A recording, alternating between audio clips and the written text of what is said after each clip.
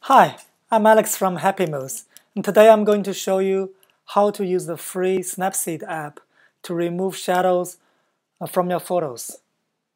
Let's start it by having a look at the photos we'll be working on. Here's a photo. You can see that the light comes in from the right, and then this part of Mia's face is a little bit too dark, and I like to lighten it up. Let's click the pen icon on the bottom right to bring up the menu. As you can see, we have many tools to choose from. And today, we're going to use the Selective Tool here. The idea of the Selective Tool is that we can select an area to make changes without affecting other parts of the image. It's a pretty simple tool. And here are the 3 steps to use it. The first step is to select the center of the area. When I touch a screen, a B shows up. This little dot shows where the center is. You can swipe up and down to choose different kind of changes you want to make. B for brightness, C for contrast, and S for saturation. Today we are going to use only the brightness tool.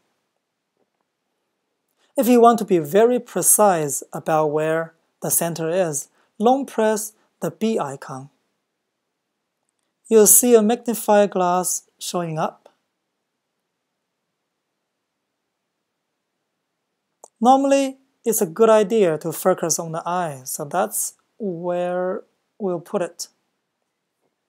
Step number 2, specify the size of the area. To do this, you need 2 fingers to pinch. The circle is the area that will be affected by the changes we are going to make.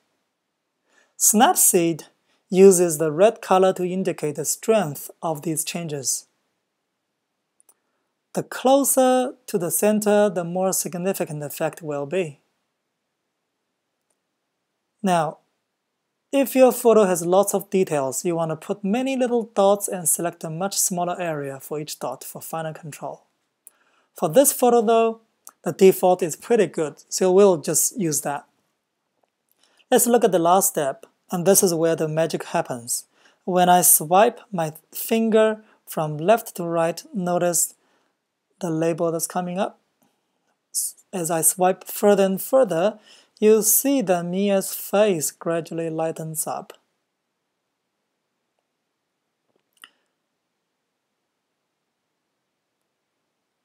We'll tab this icon on the top right to preview the change.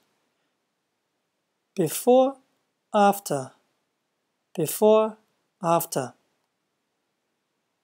Now looks like we can use a little bit more brightness. Let's increase it to say 45, before, after, before, after. That looks just about right.